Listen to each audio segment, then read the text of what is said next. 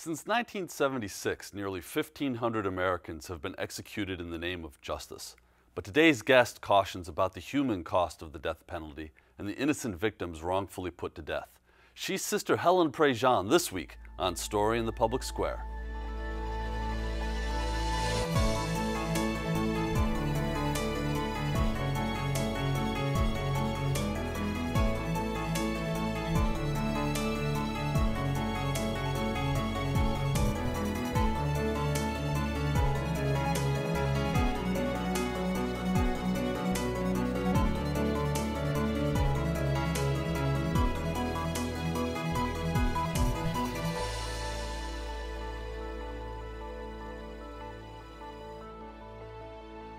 Hello and welcome to Story in the Public Square, where storytelling meets public affairs. I'm Jim Ludis from the Pell Center at Salve Regina University. Alongside me is my friend and co-host G. Wayne Miller from the Providence Journal. Story in the Public Square is an effort to study, celebrate, and tell stories that matter. We do that by visiting each week with the best contemporary storytellers, authors, scholars, filmmakers, and journalists, really anyone using or studying narrative to explain the world in which we live. This week, we're joined by Sister Helen Prejean, a religious sister of the Congregation of St. Joseph and a fierce opponent of the death penalty. Her books Dead Man Walking and The Death of Innocence expose the cost of the death penalty in a way that facts and figures never will. Sister, thank you so much for being with us. Glad to be here. You're in town because yesterday you received an honorary degree from Salve Regina University. Congratulations. Thank you. Yes, congratulations. You have been an opponent of the death penalty publicly for more than 30 years now. You've published the two books that I mentioned. Dead Man Walking, of course, became a critically acclaimed film, an opera, a play. We want to talk about all of those examples of storytelling in public life. But let's start with you. And how did you come to be an opponent of the death penalty? Not always, the traditional Catholic teaching, was that the state had the right to take life, always to protect society. Because, you go back in the days, 1,600 years, you didn't have prisons. And so I never thought about it. In fact, when I was writing, when I was going to high school, they had a portable electric chair that would come to Baton Rouge to kill people who had done a crime in Baton Rouge. It moved around the state to bring the lesson home. Don't do crime here. And I was oblivious of it. I was in my little cocoon, in my little world. This was the teaching, and I just believed it. So, in fact, this memoir that I just am writing, it'll be coming out, called River of Fire, is about the awakening gradually, and it's connected to the gospel of Jesus, that I wasn't connected to people in the margins, or people in poverty, or any that would give rise to violence, and so I was unaware of things. So that awakening that's in the story of River of Fire is the story of how I came to write Dead Man Walking, or how I came to go into the St. Thomas housing projects in New Orleans and got an invitation to write a man on death row, which I did, thinking that I would just be writing letters, and he ends up being executed. And that's what threw me into the fire. I watched his death. His name was Patrick Saunier, and he was electrocuted to death. And that's the prelude in River of Fire. They killed a man with fire one night. Mm. How many executions have you seen now? 6. 6. How does that change you? First of all, it gives you a sense of perspective that I'm only going to spend my life working on stuff of life and death and things that matter. And also to break through the secrecy. See, the death penalty, when it's carried out, is a secret ritual. There have been at least 2 court cases where they've tried to make the death penalty public, and they've been blocked. I got in as one of those witnesses to just see what it really means for state governments to take a live human being and take them and kill them. All the rhetoric that goes with it, the legalities that go with it, about why it's okay to do this. And when you witness something directly and you see all that's involved in it, and you gotta be a witness, morally, for me. And so it has given me a sense in my life. I'm not going to any meetings that are not about things that are important. Keep my eye, on the prize of justice and making my life matter. So write a book about it. Get out on the road and talk to the public about it. It's what I love about your show, out in the public square. After I came out of that first execution of Patrick Saunier, middle of the night, outside the gates of Angola prison, threw up. I'd never witnessed a human being deliberately being killed in front of my eyes.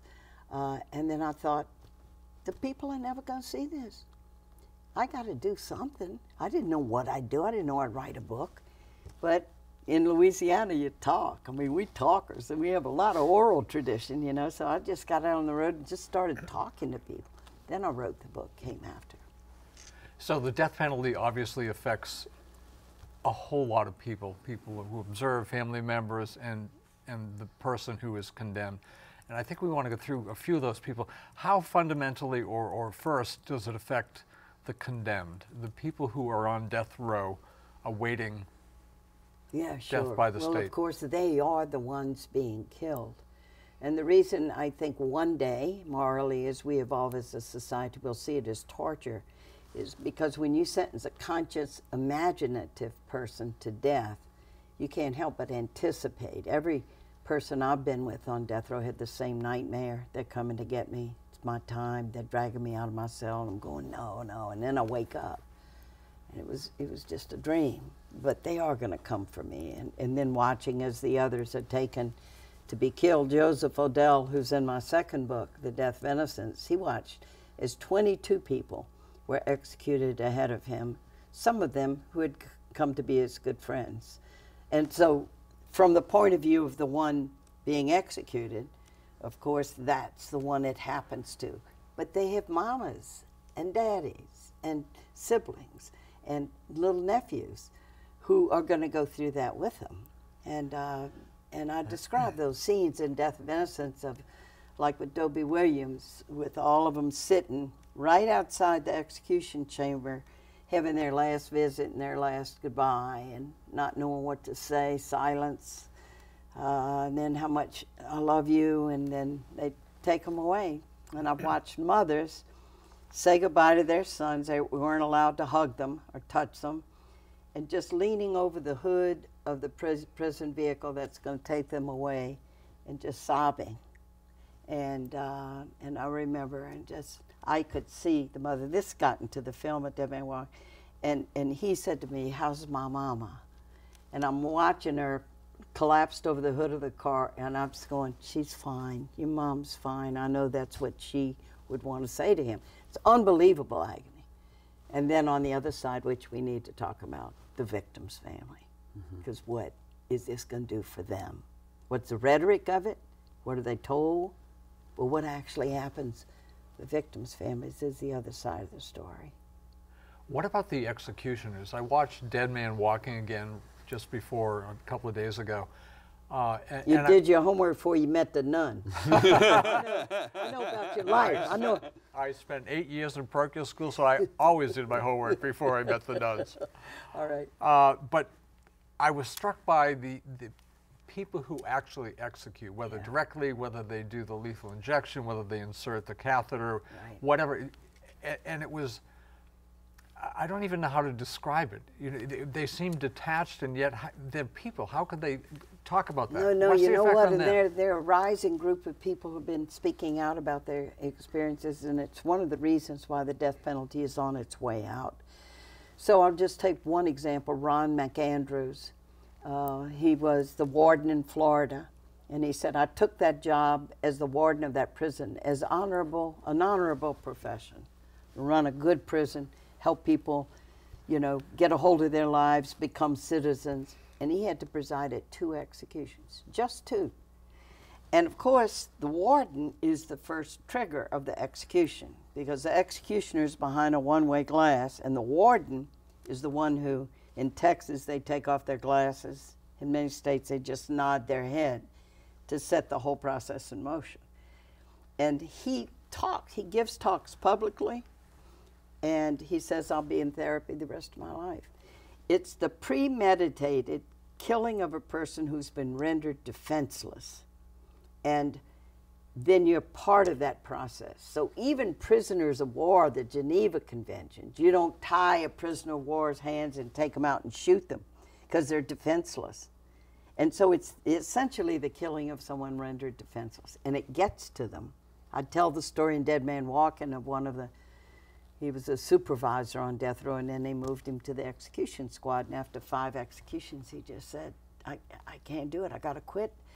I come home, I just get in my lazy boy chair, can't sleep, I can't eat, because I helped kill a human being who was defenseless. And so, and that's raising the moral question to us as a society. Granted, we need to be kept safe from people who are violent. But in a way, when you look at the act, it's, in essence, it's imitating the worst behavior of human beings. You kill, so we're going to kill you, but it's going to be the most premeditated, step-by-step protocol, a death you can't imagine. And we're going to strap you down and kill you. So I want to explore the societal cost of it a little bit more, because there's a economic burden, but there's a moral burden that comes with states that have the death penalty. Can you speak to that a little bit? Sure. And the first thing to say is the economic cost is part of the moral burden. Because if you're using millions of dollars, and they've done study after study of this, it's at least double, or sometimes, like in California, 6 times the amount of cost to kill a human being with the death penalty than to have them have a life sentence. That's when you add in the appeals and the legal costs and all of that. And a lot of the cost is up front, because a lot of people don't realize that when you're going to go for the death penalty, you have to have 2 trials, 2 essentially. One is to find the person guilty or not, or to acquit them. But then if they are found guilty, then you have another trial where you can bring in all the mitigating circumstances of a person's life. So when you have decent defense, they're going to talk about their childhood. They're going to talk about how they were beaten when they were, 2 years old. All the things that could affect a human being, which individualizes a person. It's why it could never work, because the Supreme Court set a criteria that it wasn't going to be for every murder, but only the worst of the worst. Well, who knows what that means? Right. If you kill my mama, that's the worst of the worst. So we had a criteria that was going to be unworkable. And then as the experience of the death penalty, the cost, the moral cost, we just see a clear pattern that the way it's been applied, the profile, is it's poor people executed, and almost always 8 out of 10 because they kill white people. When people of color are killed in this country, the death penalty is seldom sought, unless that black person happens to be a policeman or maybe a whole family. So your inherent biases just come out in the application, even though you got this criteria, worst of the worst. And the other thing that shows clearly is 7 out of every 10 is in the 10 southern states that practice slavery are the real practitioners of the death penalty. And interesting, in Louisiana now, we haven't had an execution since '99, because we had the fastest rate of executions in the 80s. I think it's just because the warden, the guards, what you pointed out, Wayne, just it's too hard on them. But your work has been a significant factor, too, in this tide turning, if you'll pardon a bad metaphor. Yeah, no, of course. Because look, my 30 years of experience, I've been in every state. I've been in every major city, crisscrossing to speak to groups, universities, civic groups, churches, synagogues.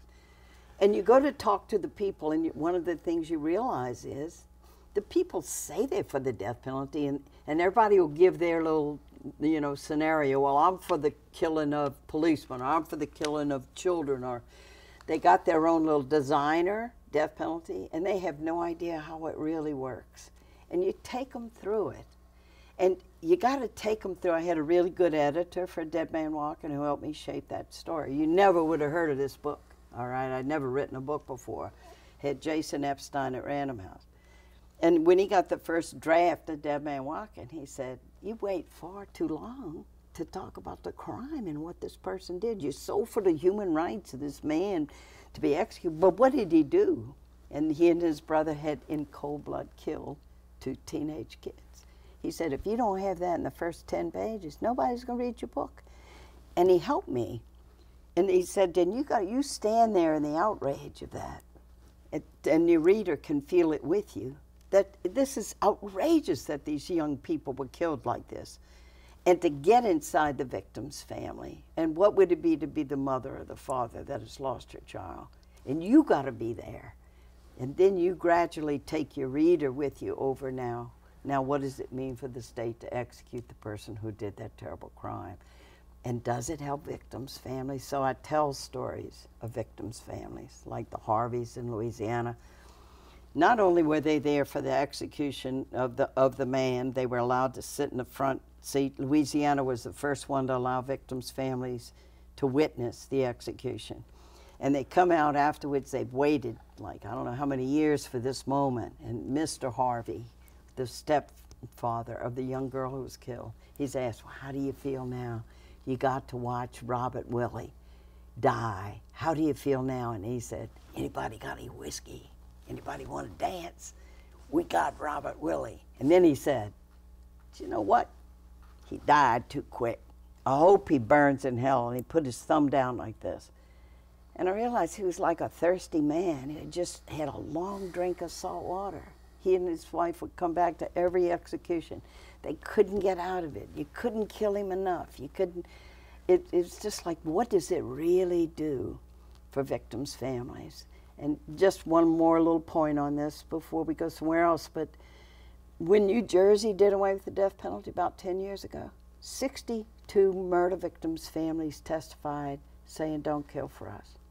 The death penalty just re-victimizes us. We wait for this justice that's supposed to happen. They wait 10 years, 15 years.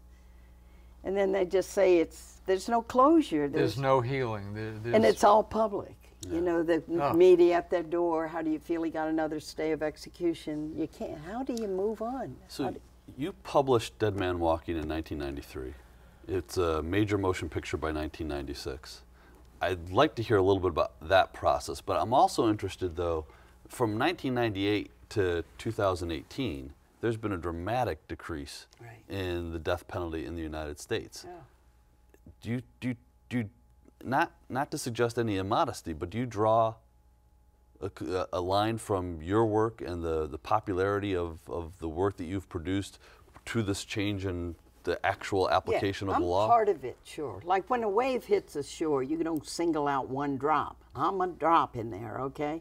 But you have in every state these great groups that have been working, these coalitions to abolish the death penalty. And it's all about educating the citizens. Everybody's doing this work in terms of that. You know, I know really tremendous lawyers that have taken this case, and they get out and they testify. Do you know how the trial works if you're poor and you got a court-appointed lawyer over against somebody who could get a crackerjack of a lawyer? And then another factor is we've had over now 151 wrongfully convicted people. We are making mistakes all over the place, and the public is also getting that information.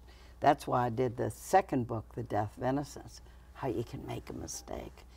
And all of this, I think, has been a factor. And the experience of people who've had to do the executions, their witness, victims' families saying doesn't help. All of this is playing a part. And the cost. The cost, the cost, the cost, because when a state can go bankrupt in the criminal justice office trying to do one death penalty. And I think another piece more recently, and maybe not the biggest piece, but a piece recently, companies that make the drug for lethal injection have refused to sell for this purpose. How did they come to that consciousness raising? Yeah. They did, though. I mean, this has happened. No, right. It's hugely complicated. And, you know, I put the rest this responsibility for this in the lap of the Supreme Court, because they are allowing states right now to experiment to kill people. Mm-hmm. Like the latest thing in Oklahoma, they want to use some kind of nitrogen gas. They are allowing them to experiment. Can you imagine being strapped down and knowing that they're going to kill you with something? I mean, this is really close to, other atrocities where we experimented in the killing of people. But the drug company is an interesting story, because somewhere in the 90s, late 90s, we sent a letter, they penned it under my name, but a lot of people were part of this, to the drug company in Europe saying, did you know that your drugs, which are, to help people through surgery, are being used to execute people? They didn't know it. And when they found out, then they issued this thing of our drug is not to be used. So then it It got to be, how do you get the drugs? And so it's sneaking the drugs. You know, Texas, we don't know how Texas gets their drugs, who they get it from. And so all kind of exposures on that of what's going in there to try to get the drugs, because drug companies don't want their drugs to be used to kill people. What you're saying is morally appalling to me, experimenting with how you kill someone. Yeah. No, I know. The argument is sometimes raised, and I think less so now than certainly before you began your work, that the death penalty is a deterrent to crime. I mean, you still hear that. Yeah, well, and that comes out of people's ignorance. They'll say that, well, it's a deterrent. I think when Pataki ran for governor of New York and he reintroduced the death penalty, I was listening to him in the car, on the car radio, and he's saying it's a deterrent. All you got to do is look at the states that practice the death penalty and those that don't, and look at the crime rate. And just look at it, the violent rate, the murder rate. Texas, that has had the most death penalties of anybody, you look at the murder rate in Texas and compare it with states like Michigan that have never had it. You know, just, it's a simple thing. You don't have to look long. I put about that in Dead Man Walking, too. And here's the thing. Most people that commit murder don't know when they wake up in the morning they're going to murder somebody. Few murders are premeditated things where they're going to go and kill somebody. It happens in a moment. There's no premeditation. And not thinking of consequences. They're not thinking, well, if I do this, you know, oh, and then this might happen. Then, or let me see, well, it'd be a life sentence or the death, you know, as if. You're not thinking. And that's why it can never be a deterrent. Policemen say this. Talk to us a little bit about, so you wrote the book after witnessing Patrick Sonier's execution. Talk to us, though, about the process that turned it from a book into a feature film. Well, I call this providence of God. I mean, Susan Sarandon. The hardback had come out in '93. It came out in paperback. A friend of hers, Arlene, gave her the book while she was filming The Client in Memphis. She's in her little trailer. And she reads Dead Man Walking. She calls me up. She saw we needed another kind of film in the United States. I mean, because they were formulaic. It was all about if the person's guilty, ends with the execution, justice is done. She called me up. We met at a restaurant in New Orleans. Kind of funny little scene. I didn't know what she looked like. I rented Thelma and Louise, got her mixed up with Gina Davis. Look, she comes to the restaurant. I go, thank you, Jesus, she's Louise, because I like Louise. I mean, and Gina, you know, anyway. And she made that movie happen because she said, we need a film. Your book brings people over to both sides. And I know who should do this film, Tim Robbins. And so it took her 9 months, though, because he was working on other projects. Finally, probably for domestic tranquility, because she'd say, did you read the nun's book? No, I didn't read the book. Did you read the book? I didn't read the book. He read the book. And he said, and it made me feel good as a writer. It was the easiest screenplay he had ever written because I brought people over to both sides from all the angles. And so then we're going to do a film on the death penalty when support is at 80% in the United States, right? And I said, Tim, how are we going to get people to look at our film? I mean, I work collaboratively with every line and every scene in that movie. It couldn't be better than that. And he said, well, we're banking on some nominations for the Academy Awards. I said, really? Isn't that kind of a long shot? He goes, Sister Helen, the whole movie is a long shot. And we got 4 nominations, and Susan got the Academy Award, and that sealed it. It just brought the movie. It brought to people. Well, and I think the success of that movie, the Oscars, were also a factor in bringing knowledge to people who did not know what the death penalty was. You know, one of the last lines on it, Wayne, is Tim has across the screen, read Dead Man Walking. And we had a little saying, the movie plows the ground and the book tills the soil. Because if you could get people reading, because as you know, you're an author, you write books. When people are reading, they're quiet. It's like you're on retreat. You're not debating. and you're using your imagination, you can go to deep places. Can And you give me some of that Providence that got your book made into a movie? I'm not in control of Providence. That's a nature Providence. We got about 30 seconds left. Why tell a story rather than engaging in a big fact-laden debate? Because you got to have people who imaginatively engage. They come in, at least feel ambivalent. I think I'm for this or I'm for this in these circumstances. And you got to take them with you on a journey imaginatively. And you also give facts and information, and only a story can do that.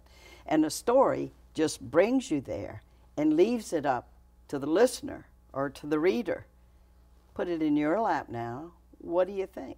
And the theater manager said at the end of the film, everybody just stayed seated and filed out quietly because they were thinking. And that's what we do as authors. It's what we do in art. We bring people into a situation they otherwise would never go, and then leave it to them. Trust them that they're going to work it out. But you brought them there truthfully. Sister Helen Prejean, it's a remarkable body of work. Thank you so much for being with us today. Thank you. That's all the time we have this week, but if you want to know more about Story in the Public Square, you can find us on Facebook and Twitter, or visit pellcenter.org, where you can also catch previous episodes. For Wayne Miller, I'm Jim Ludis. We hope you'll join us again next time for more Story in the Public Square.